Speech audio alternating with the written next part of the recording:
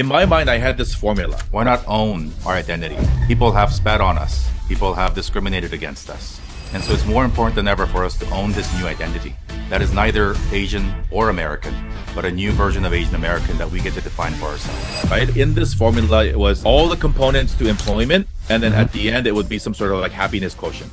It's this imaginary formula that I built. Yeah. Us logical, smart people do.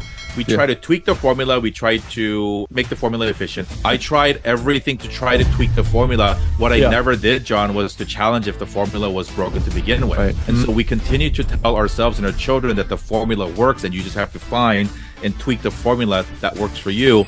And we don't give space to have the conversation that not everybody's supposed to fit into this stupid formula. We were told that to be accepted in America, that we should blend in. Well, that hasn't worked. This whole notion that our parents genuinely thought that we could outrun, out-educate ourselves from, and out-earn from racism. And for people who continue to believe that, like, please open your eyes and read research papers and think about how life is. It was never true.